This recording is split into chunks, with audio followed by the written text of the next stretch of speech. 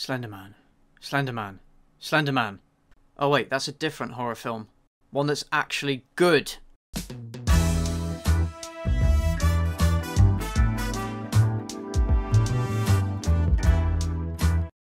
Slenderman.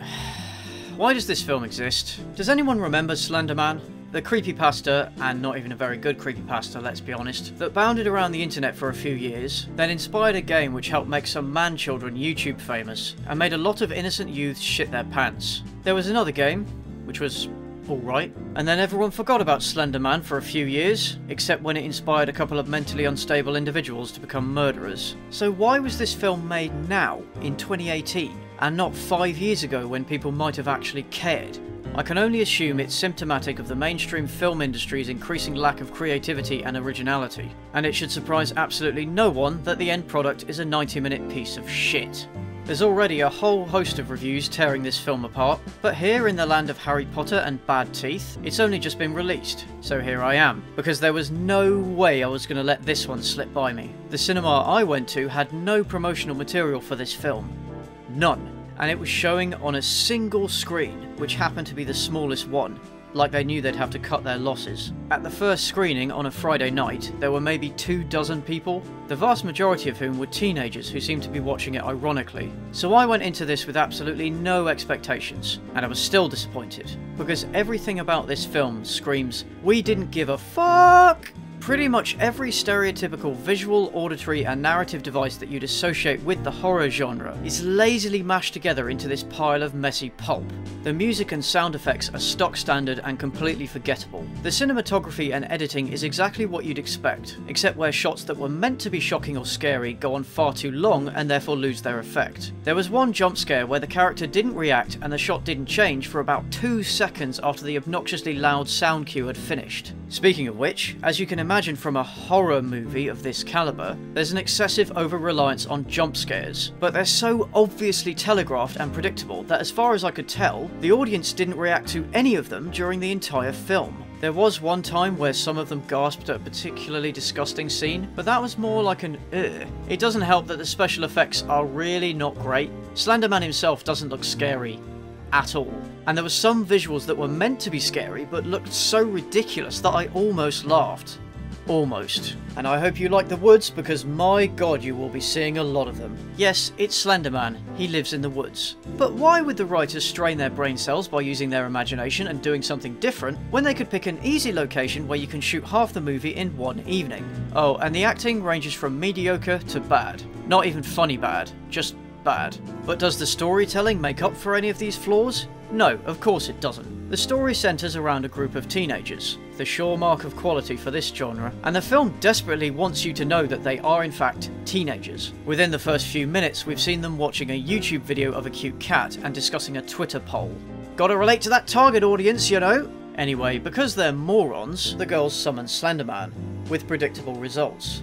Very predictable, because the whole film is predictable. Almost nothing about it surprised me, except when I got my hopes up and expected them to do something unexpected. Sometimes the story only progresses because the characters act like morons. The girls summon Slenderman by watching a video, a lazy plot device in and of itself. One of the girls actually states, "This could be a virus, guys!" but they click on the link anyway. They are told that they have to keep their blindfolds on when trying to attract Slenderman, but one of them removes theirs anyway. One guy promises not to watch the video, but he does it anyway. And we never find out what happens to him, by the way. They just drop that subplot. The bad writing is also evident in the film's refusal to explain itself. When one of the girls goes missing, her friends sneak into her house and steal her laptop. We later see that it's locked with a password. How did her friends know her password? We'll never know. But the plot only moves forward because they see who she was talking to on the laptop. This potentially huge plot hole is just swept under the rug when it could have been addressed in less than 10 seconds.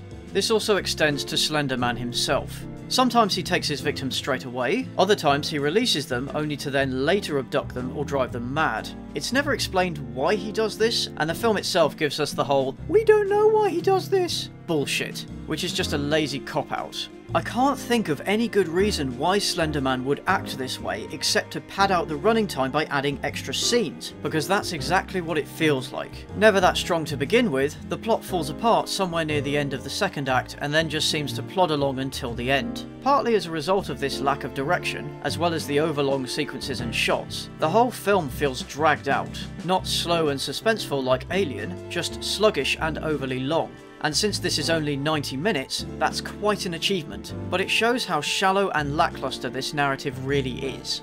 The ending is abrupt and unsatisfying, and leaves more questions than answers. We find out almost nothing about Slenderman that we didn't know at the start. It tries to connect it to other legends like the Pied Piper, but it goes nowhere. It does nothing to expand on the mythos and completely wastes a good opportunity to explore this character further, maybe by offering an unexpected revelation or resolution. But that's what this entire film is, an absolute waste of opportunity that the creators had no intention of taking advantage of, instead deciding to exploit a practically dead IP in the way that required the least amount of effort in order to make a quick buck.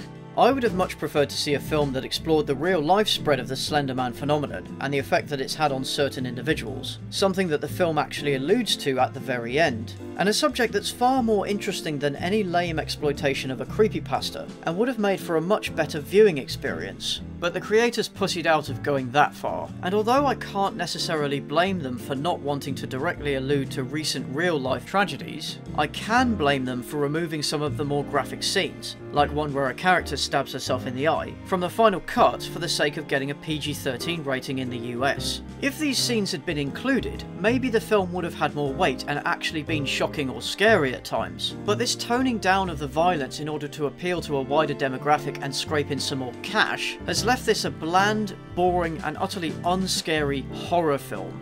Even the teenagers who were clearly this film's intended audience were bad-mouthing it all the way out of the cinema. Before the film, there was a 30-second advert that warned people against trespassing on railway lines, and that was scarier and got a much bigger reaction from the audience than the film itself.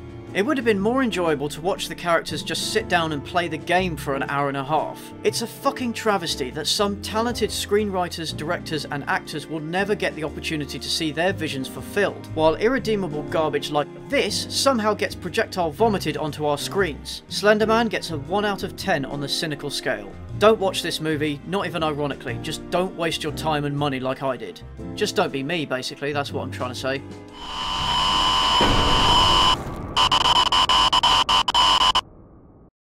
Thanks for watching. Let me know your thoughts about Slenderman and this review in the comments down below. If you liked it, feel free to check out some of my other videos, and stay tuned for future reviews. Next up is the Happy Time Murders, and I've also got reviews of We Happy Few and Agony in the works. So until then guys, remember to stay cynical.